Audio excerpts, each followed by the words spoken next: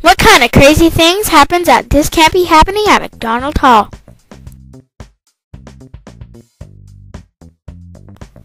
Just off Highway 48, you will find a beautiful campus right across the road from Miss Scrimmage's finishing school for young ladies. You will find MacDonald Hall. Bruno Walton